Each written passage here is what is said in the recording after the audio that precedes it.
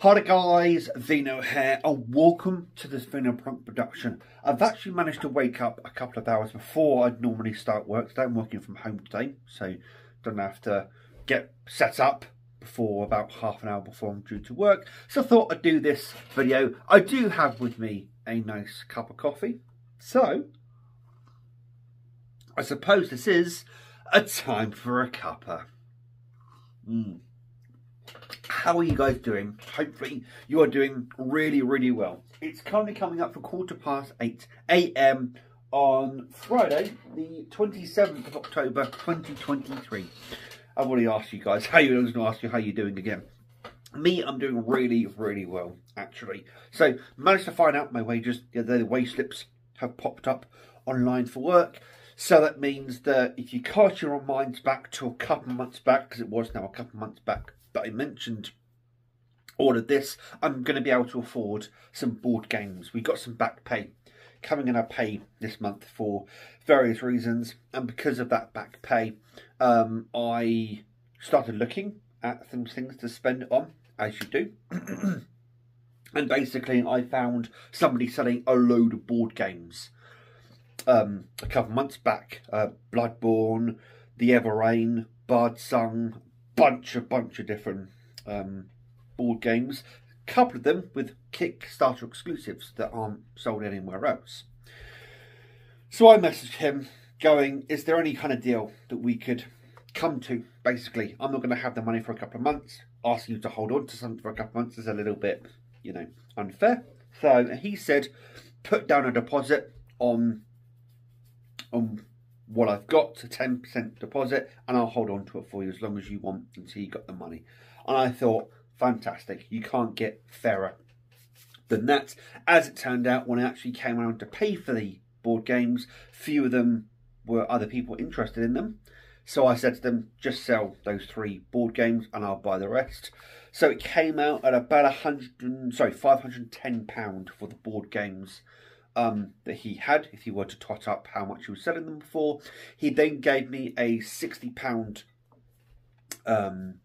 discount for buying them as a bundle. I then paid £45 deposit, bringing it all down to £405. So I'll be paying £405 for them. Yes, that sounds like quite a bit of money, but it's also my birthday next month, and I'll be using birthday money to offset the cost of those board games. But I'm really excited to be able to play them all, have a look at them all, do something a bit more tangential when it comes to playing things. Around that time that I was looking for them, I was a bit bored of video gaming at the time. I wanted to find something a little bit different to do. So this is the thing I decided upon. I've had to wait 2 months patiently in order to have the money to be able to buy it all. Thank you very much to individual. I don't know if they do watch my videos. I might pop a link their way if they wish to watch. Thank you very much to that person for holding on to them for this amount of time, and I'm really looking forward to it. On that note, actually, I've joined a couple of Facebook Marketplace board game groups in the meantime, just to see what's going on.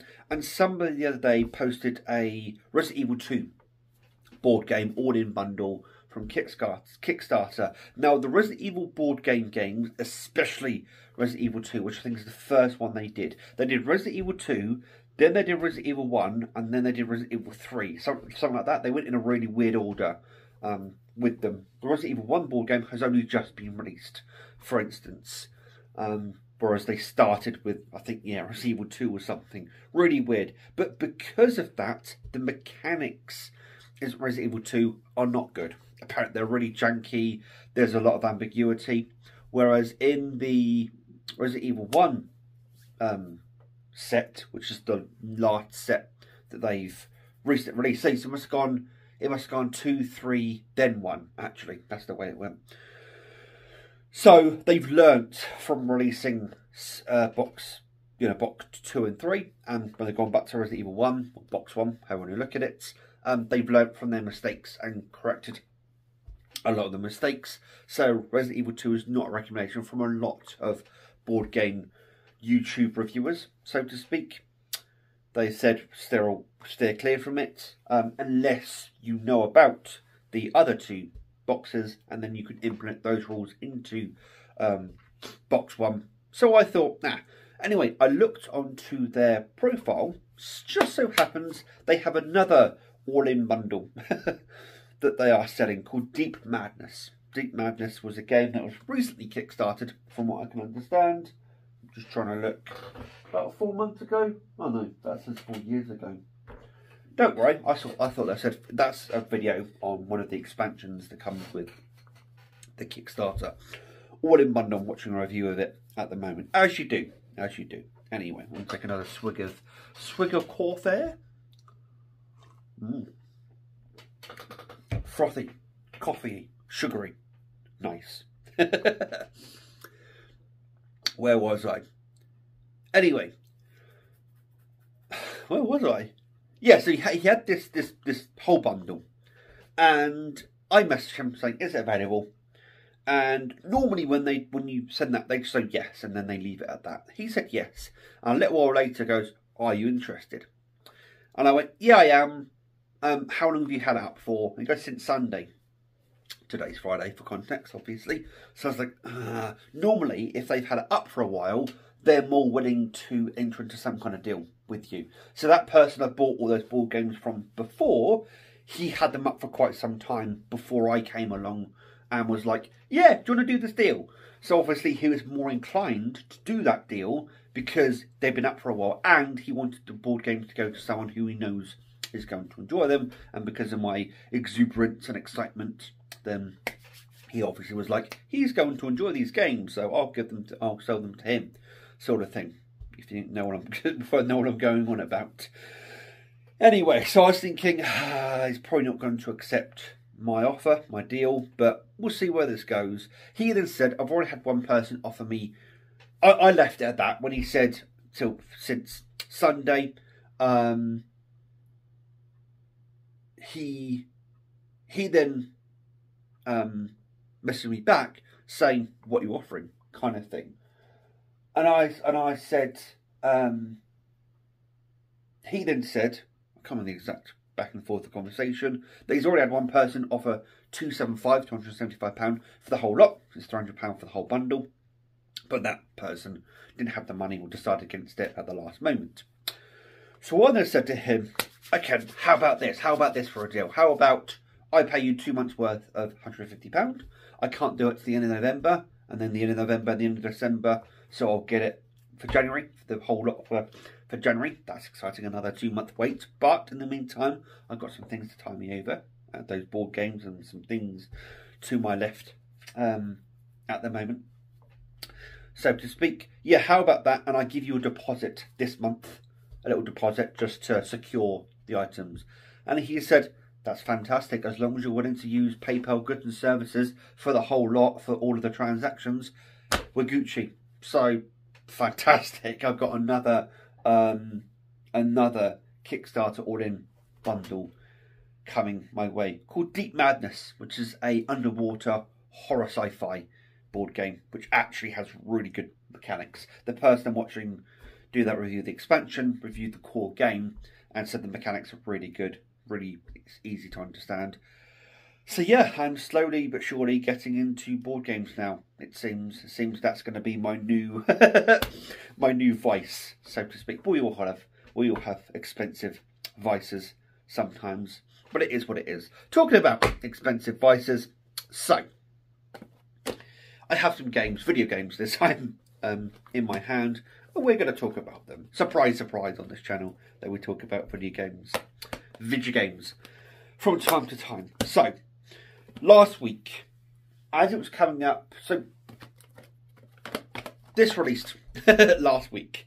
Obviously I've got it in my hand, so I've got it. It released on Friday, and I'll be honest, last week I was getting into a situation where there was going to be too much month left at the end of the money. That whole lovely expression. And I said to my housemate, I said, I'm going to trade in some stuff, enough to get Spider-Man 2, and then enough to get me through to the end of the month. They said, yep, no worries.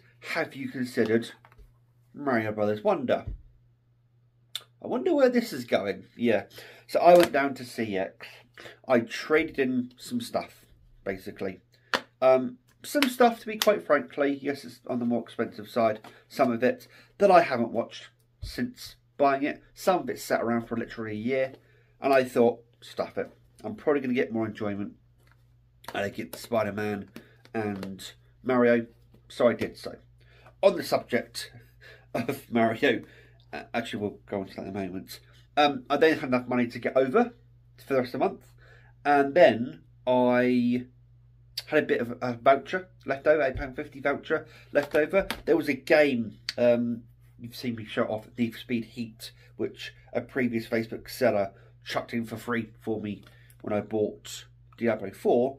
And with that, I sold that for a voucher. With that £8.50 voucher, I got a Ghostbusters Spirits Unleashed. I'll show you the spine because I've still got the annoying sticker over the top of it. Can I remove it on camera cleanly?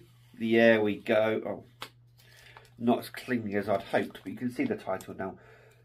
Ghostbusters Spirits Unleashed, released by Ilphonic, that have done a few asymmetrical multiplayer games now.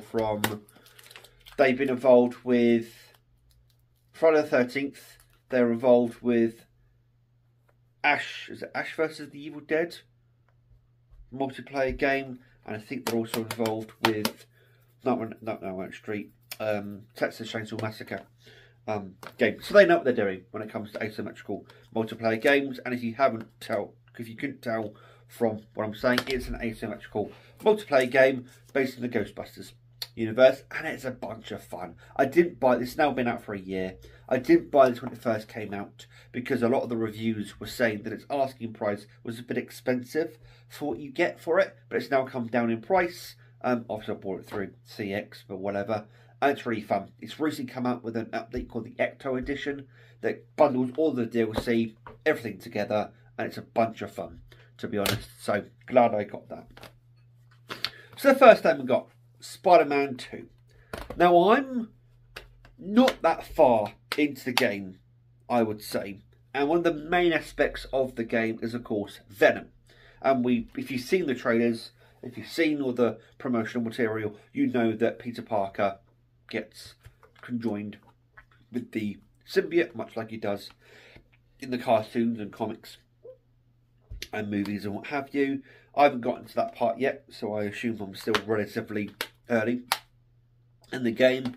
But so far, so good. It's fantastic. Me and Luke have been talking about it over the last... Was it me and Luke? Not me and Luke. Me and a colleague. That's what I was looking for. Me and a colleague have been talking about this. And the swinging is just... It's not necessarily a major leap, but they've just added some additional elements to the swinging that just make it so much more fun. Or the traversal in general. There are now web wings that you can use to glide. Some of the animations that either Peter Parker or Miles Morales does when they're swinging around the city are just fantastic. It really is it's just an upgrade from the Miles Morales game and then Spider-Man 2018 that came out 5 years ago now. Wow, doesn't feel like that was 5 years ago, but absolutely bloody fantastic. I must say, absolutely fantastic. Yeah, I can't fault it much more than that. Yeah, wield Peter Parker's new symbiote abilities and Miles Morales' explosive bioelectric venom powers.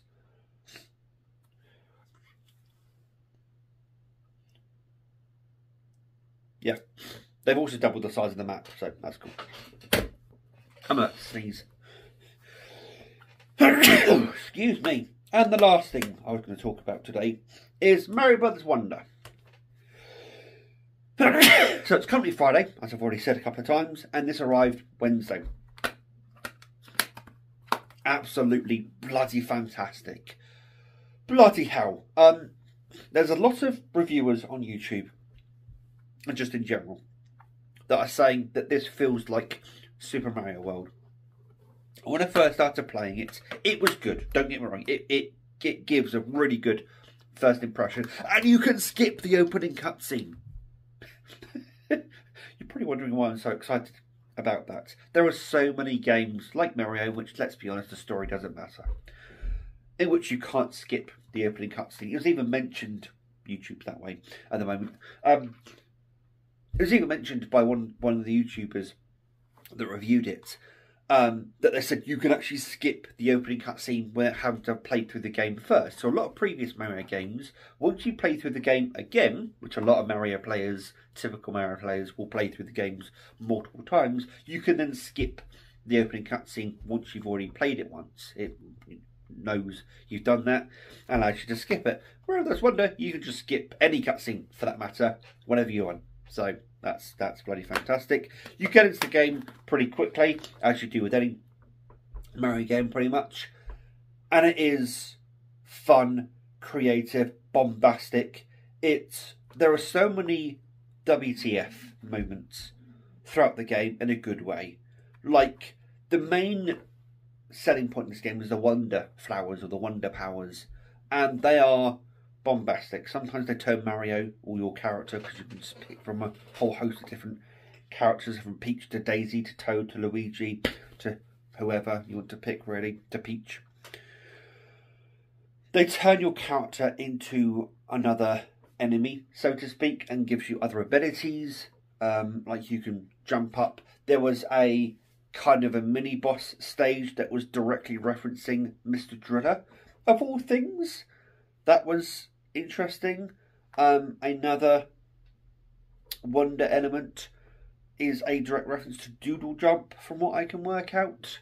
Yeah, so it's they really have thrown a lot at this game. It feels to me this is like a last hurrah for the Switch. For those of you who don't know, Nintendo have said that March of next year is when potentially, we don't know yet, the next Switch announcement will be coming out for the new Switch. The new Switch, not necessarily a Switch, the new console, I should say, to come out for Christmas of next year. So this really does feel like a last hurrah for the Switch when it comes to Mario games, and the bottom word there, Wonder, definitely is, is something I'd say about this game. It is a wonder of a game. And I'm relatively early in it and loving every second of it. I'm not normally, because there is a bit of freedom on what levels you want to play or not play. And normally I'm not one to go for the little side levels. I just go for the main levels and go all the way through. I'm playing everything, to be honest, apart from some levels I found a little bit too difficult when I've dropped out of them, and I'll come back to them later on. It's a phenomenal game already. So many people are already calling it a masterpiece. I can see where they're coming from. Would I call it a masterpiece? Maybe not just yet. Need a bit more time with it. But it's got badges in it that give you different abilities. They've really gone all out with this game. They've squeezed all parts of creative juice that they can into it. So there you go, guys. That's the video. Hopefully you enjoyed this little Friday video before I start work. Oh dear. Yeah, it's like that, it is. Take another swig of coffee. Well, I hope everybody has a superb weekend, however you spend it. My sister is coming down. We're having probably pizza or something from Tesco's. Exciting, I know. And I'm probably going to be playing some Spider-Man 2, Mario Bros. Wonder, Spirits Unleashed, and looking up all these board games I've got coming over the next few months. Until next time, guys, please take care, and as always, enjoy the rest of your day. Ta-ra.